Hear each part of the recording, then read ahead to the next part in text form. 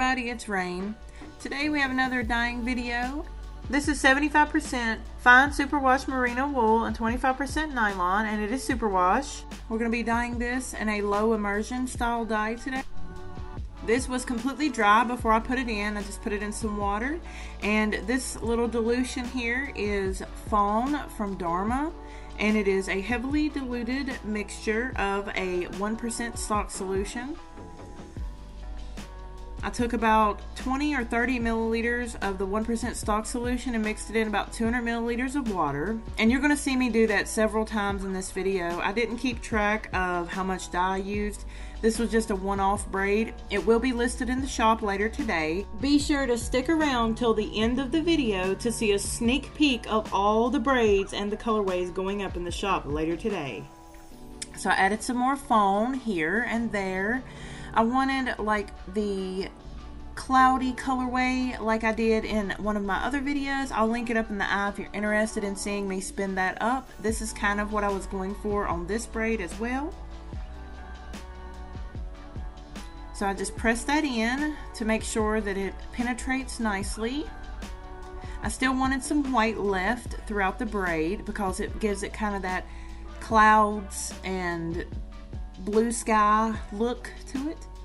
This is Sapphire Blue by Jacquard, and it was heavily diluted as well.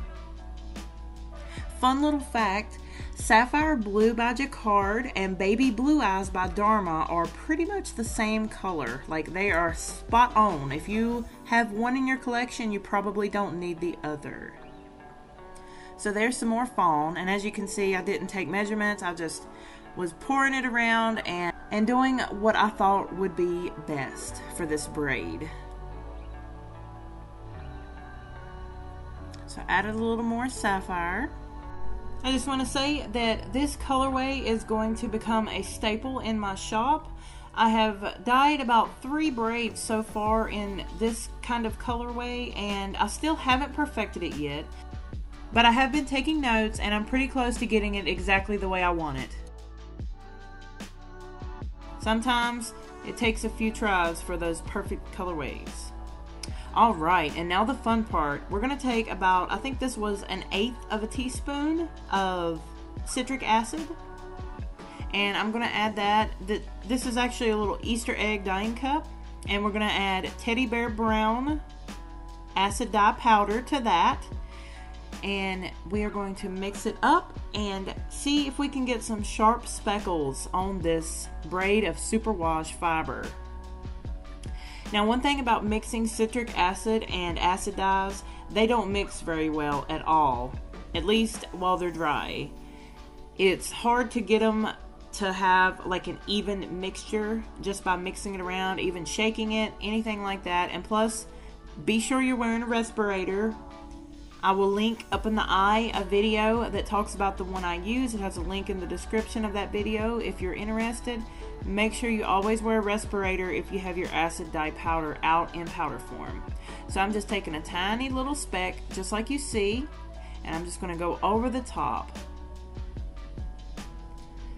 Just tapping it with my finger over the top of the braid. And I just wanted to add like a little hint of dark brown to this. I'm not too entirely sure if this will show up in the finished yarn, but I just wanted to give it a shot to see how it would look and see how it would work if we could actually get sharp speckles on a superwash braid like this. Also, you can speckle with just the acid dye powder straight. That's usually what I do. But if you want really, really sharp speckles that pretty much set instantly as soon as they hit the fiber, then you definitely want to mix with citric acid. And as you can see, I pointed up there, I've got my heat on.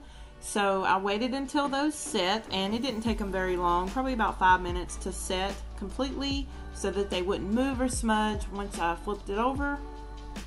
So I went ahead and flipped it over, and we are going to speckle the other side.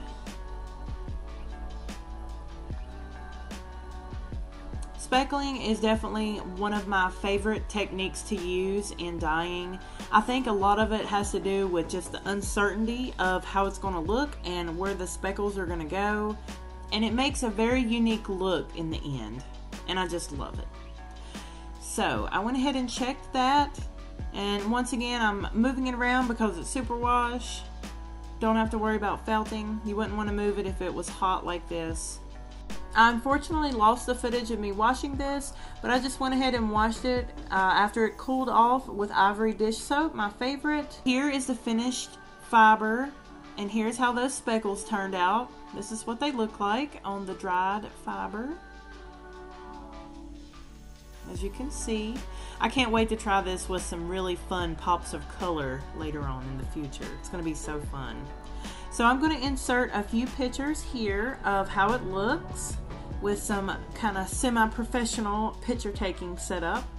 And now, are you guys ready for the sneak peek of the shop update? I'm so excited. So here are some of the colorways I have. I have a staple returning Nebula. It's a little bit different than the original. I'm still working on the formula, but this one is still gorgeous nonetheless. Then I'm really excited for these next two. I'm calling this one Melted Lush because it just reminds me of like a melted pastel makeup look or something. It's so gorgeous. This one I almost had to keep for myself. It was really hard. And now, Neutrals Anyone is the name of this one. I absolutely love neutral yarn, neutral fiber, anything neutral. It's all my favorite. It goes so well with any color. You can mix it with anything. It is amazing. And I just want to say, I also dyed up a bunch of Gouda fiber and a bunch of mulberry and tussa silk. I'm going to be blending and making some hand-combed top, and that will hopefully be listed next week. Thank you guys so much for watching, and I hope you have a wonderful weekend. Y'all stay safe. Bye-bye.